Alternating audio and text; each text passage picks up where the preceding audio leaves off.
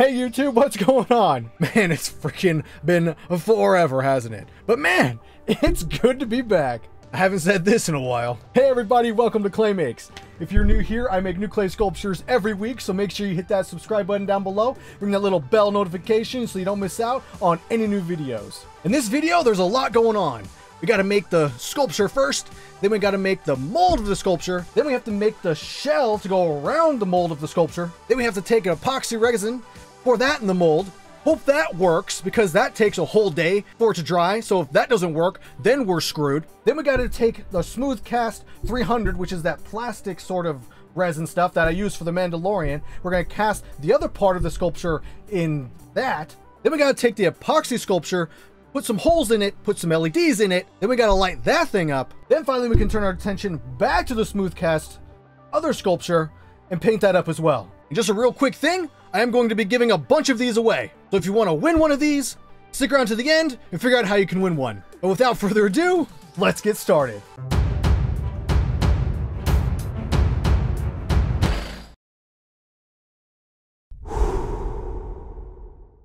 Wow, man, it's good to be back. I haven't said this in a while. Let's first start out with the armature. Since Zero isn't very complex, it was just a simple matter of bending one length of wire into the desired shape. Then taking some soft monster clay and bulking out the head and the body before adding more clay and starting to refine the sculpture.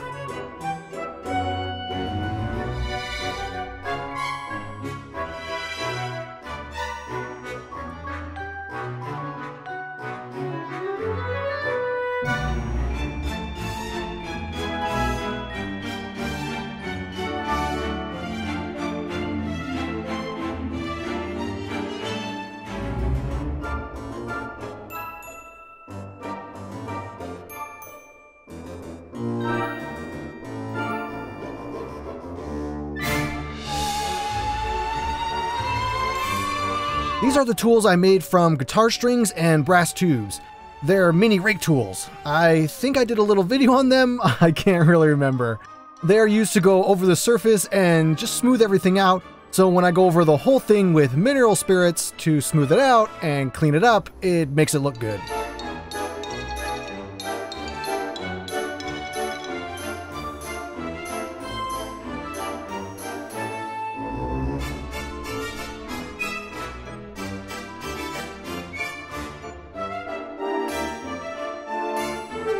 Now using the pasta roller to roll out sheets of clay for the ears, which actually took me more times than I would like to admit to get right.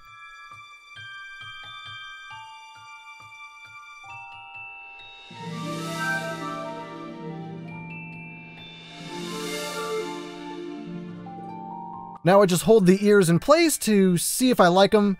Then I'm going to cast the ears separately to make the mold process just much easier. For the body of Zero, it's just a sheet after all, so I bulked up some kind of body underneath. Then I cut out a sheet of clay and laid it over. I think it gave it a good, floating sheet feel.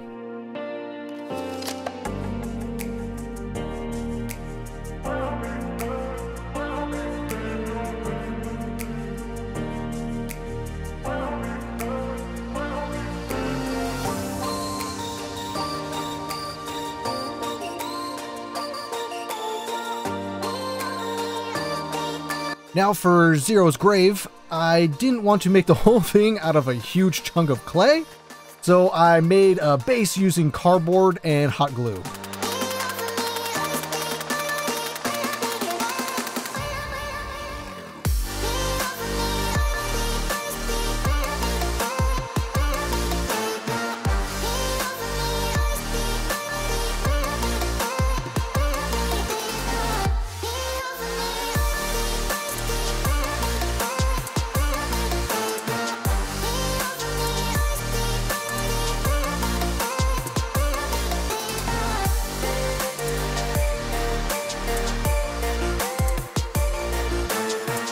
And what's great about monster clay is that I can melt it down and pretty much just paint it on. This made the process much faster and gave me a great stone texture all in one go.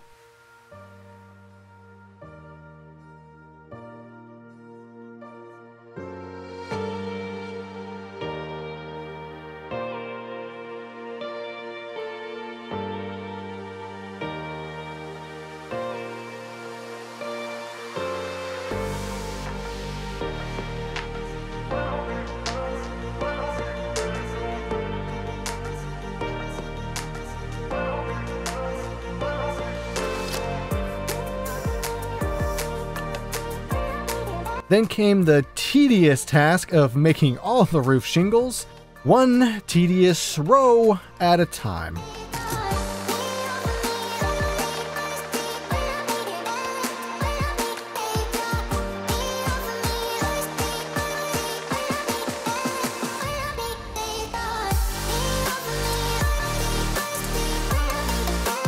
Then when I was done, it just looked way too neat and way too clean, so I cut all the shingles out and pulled them up and twisted them at all different kinds of angles.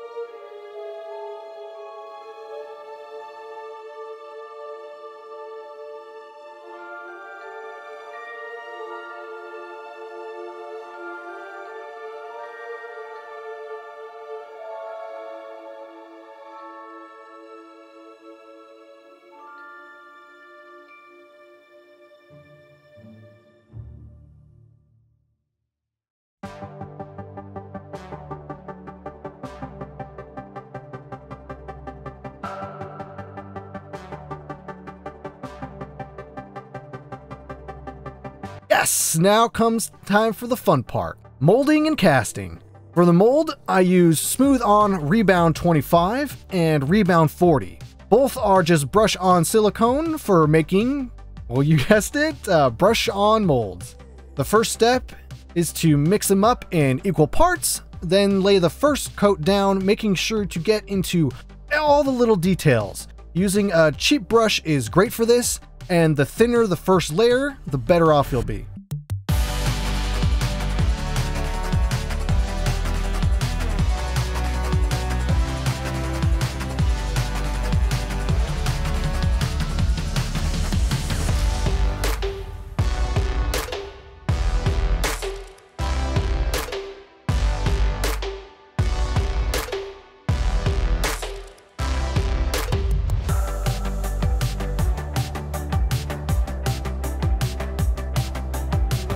Then I switched to Rebound 40, basically for the color change and because that's all I could get on such short notice. But for this layer, I used the Thin Vex, which will make the silicone into a thicker paste.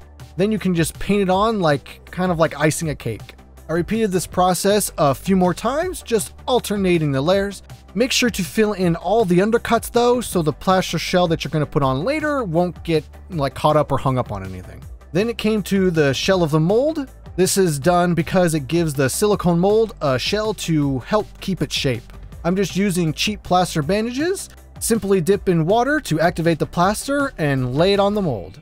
Make sure you plan out in advance where you want the shell to split into two pieces. The shell won't flex basically, so make sure that you can still get it off when you're done, meaning don't wrap it around any hard corners. You can use tinfoil here to place on one edge of the mold so that it won't stick to the other.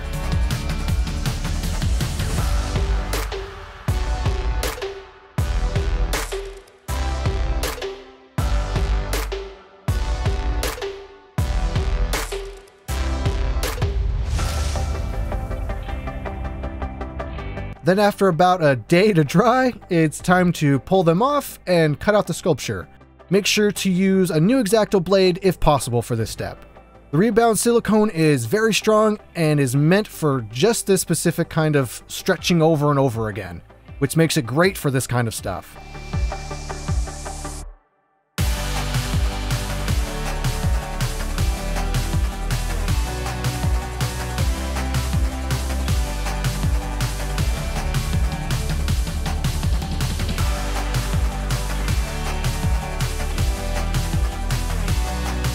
Then it's on to casting. For Zero, I cast him in a clear epoxy resin. You'll actually see there that there is now a tube sticking out of the back to let air escape. I tried and tweaked the mold until I was actually ready for the epoxy. Make sure to tip it and roll it around, banging it around to get out any air pockets you can.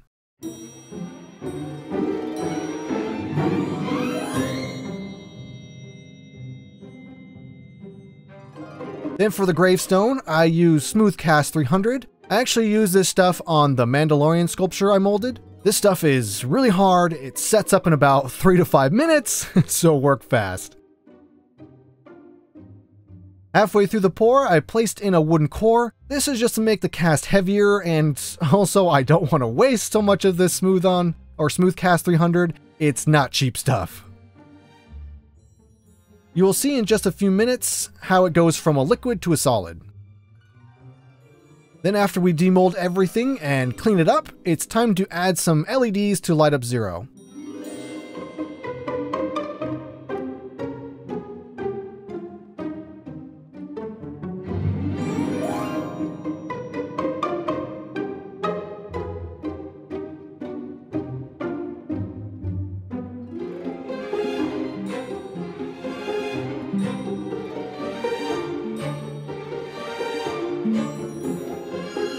For the LEDs, you will see a short leg for negative and a longer leg for positive. I placed the LEDs in such a way that I could connect all the negative legs together and all the positive legs together. Then I could solder them all up using a little bit of flux to help the solder to flow and stick better.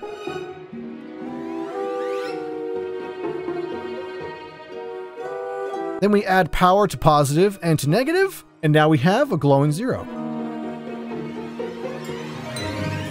Then after attaching the ears, it's time to paint, which was just red for the collar, orange for the nose, and black for the eyes.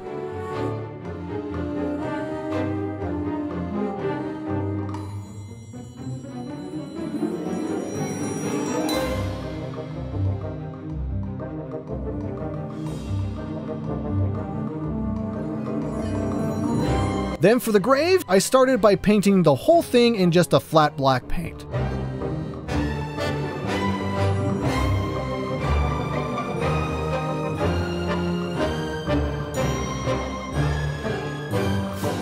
Then I took some gray and I did a little bit of dry brushing over the whole thing. This is when all the details we put into it earlier really pays off.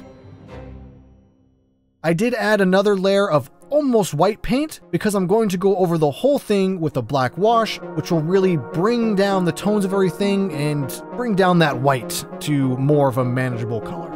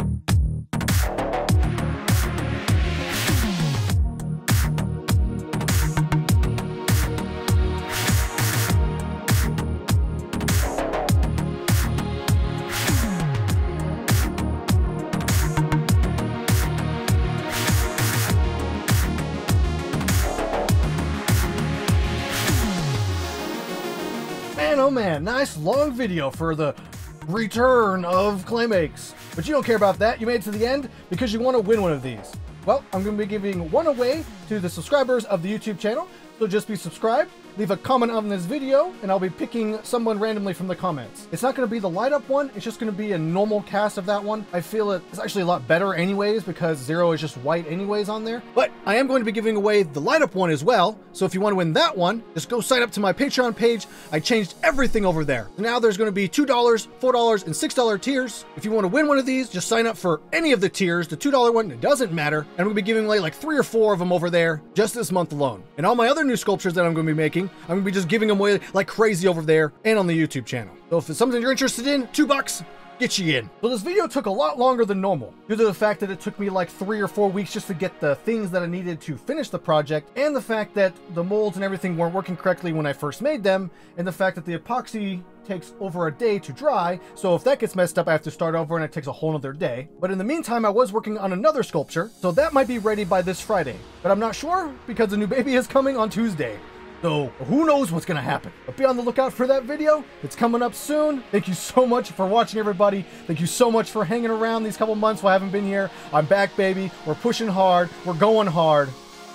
I'll see you all next week.